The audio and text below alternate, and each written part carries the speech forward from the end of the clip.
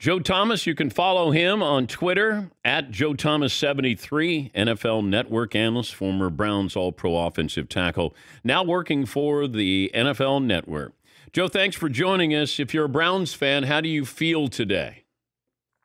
I think you feel great, and they should feel great because going into this season, everybody wanted to tell them about how great they were, and you always worry about, stubbing your toe in that first game. I know they didn't win, but they beat Kansas City in that game if you watch it from start to finish.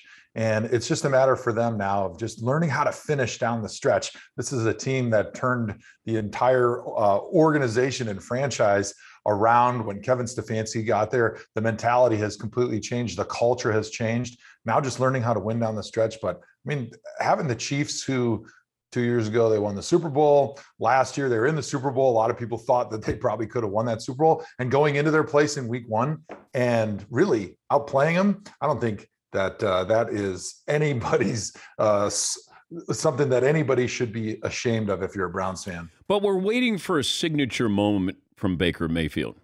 Is that fair to say? We're still waiting for that moment where you go, okay, that's what elite quarterbacks do.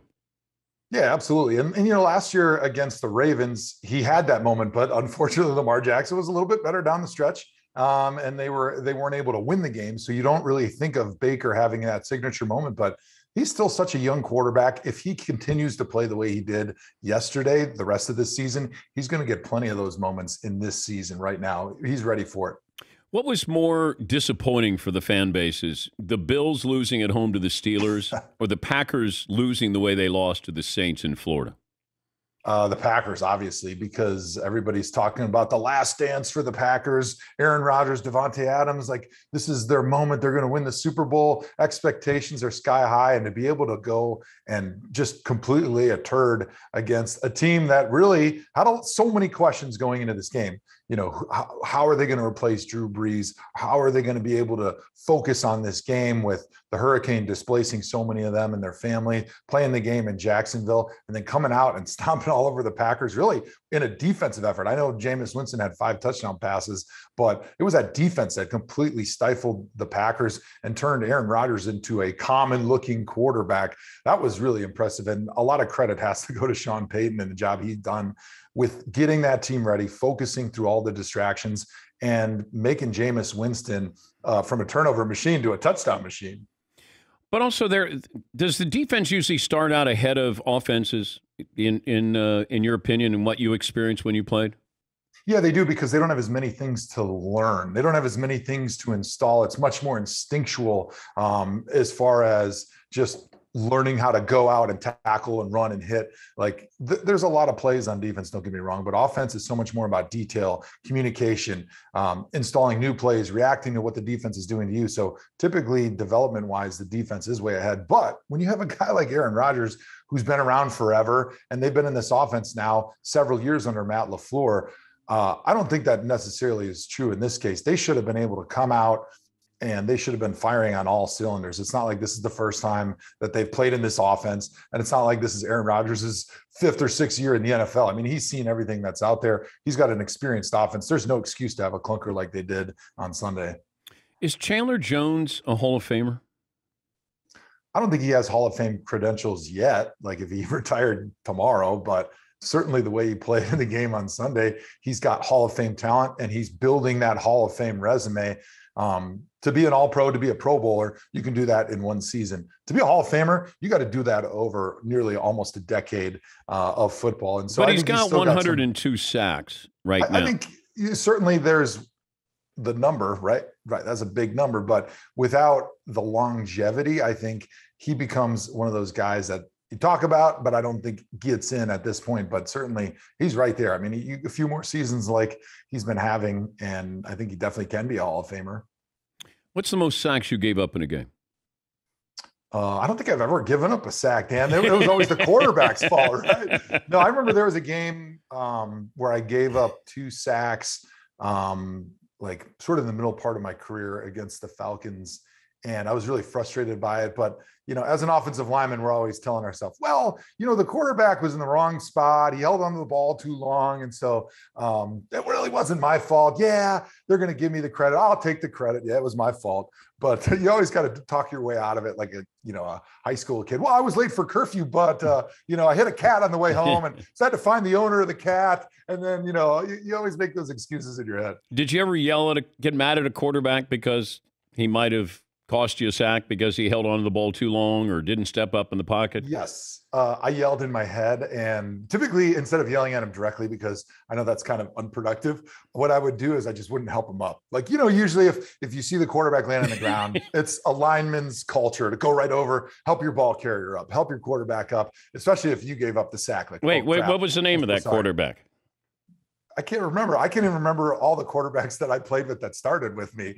But you played with a lot of quarterbacks in Cleveland. A lot of quarterbacks back there. There was a lot of quarterbacks back there, but I definitely, instead of helping him up, I would just turn my head and walk right back to the huddle. That was his way of knowing that I was very displeased with what he did on that play. What game surprised you the most yesterday? It was the Packers, right? Because living in Wisconsin, everybody had high expectations.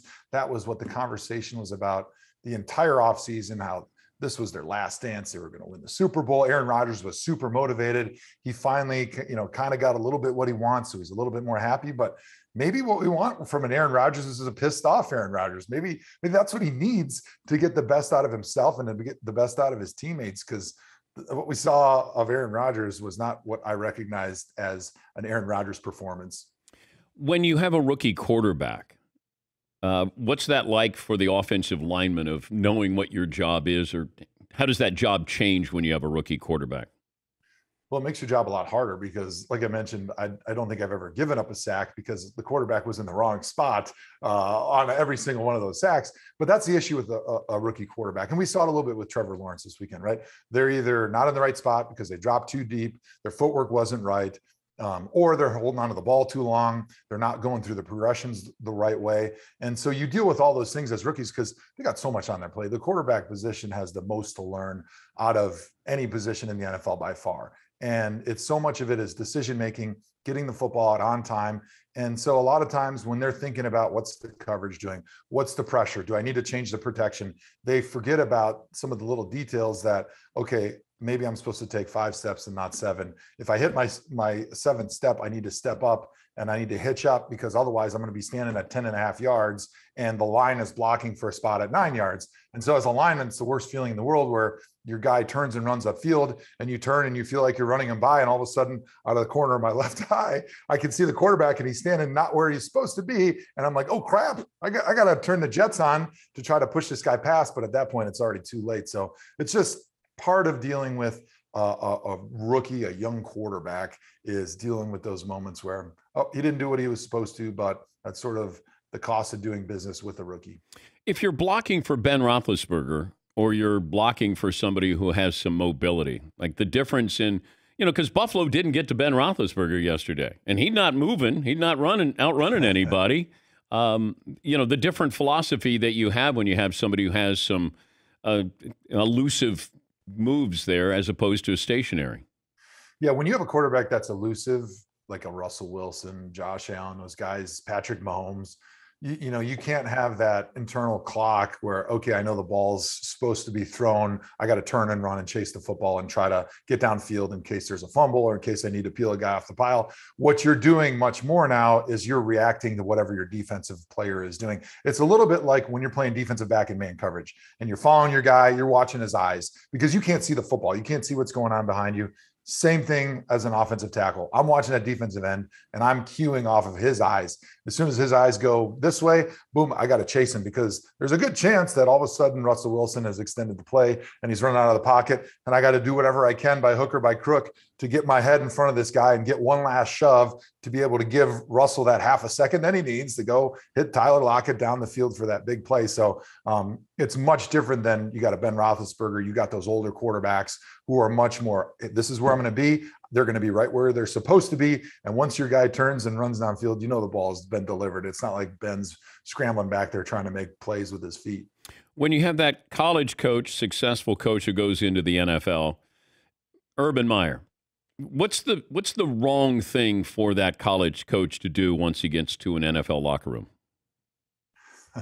The one wrong thing? I think we're seeing a lot of the wrong things and a lot of the difficulties from Urban. Honestly, I think the hardest thing for Urban Meyer is that he had no NFL experience. And so the hardest thing then is hiring your staff. And there were some whispers coming out this week already that there was a lot of friction between the guys that he brought in from college that he was comfortable with, that he had a relationship with, that he wasn't going to have to teach every single thing that he wanted to those guys, and the guys that he brought in that had the NFL experience.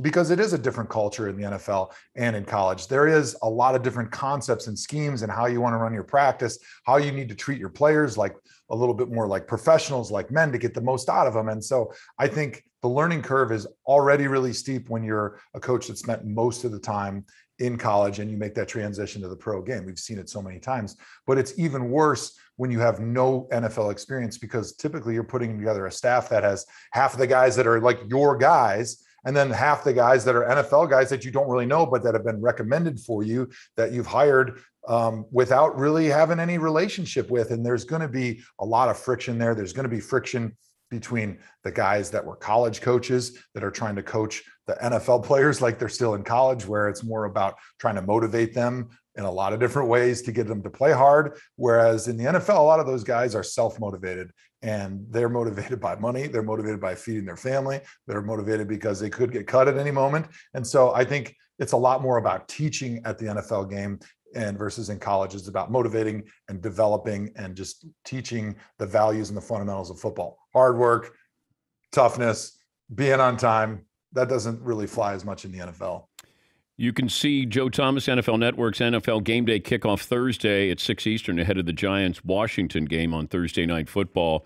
Do you think Ron Rivera brings in Cam Newton? That's a great question. I didn't hear what the injury situation to the big beard man is. I know he hurt his hip, but I'm not sure how long he's out. I still like Fitzpatrick with that team because that defense is so good. I thought Heineke played pretty well yesterday. And at this point, it's difficult to bring in a quarterback, have them learn the entire offense and get on the same page with your pass catchers, unless you're going to bring in Cam and say, hey, use your legs. We want you to scramble and, kind of change the offense a little bit more. It's more RPO type stuff, quarterback power, doing some of the things that he did in New England. Then maybe you think about it. But I think if they're going to keep the same offense and continue to just try to throw the football, then I don't think it's a great fit. Good to talk to you as always, Joe. We'll be watching on Thursday night. Thank you, buddy. Awesome. Thanks, Dan. That's Joe Thomas, NFL Network analyst, former Browns All-Pro offensive tackle, and will end up in Canton in the Hall of Fame.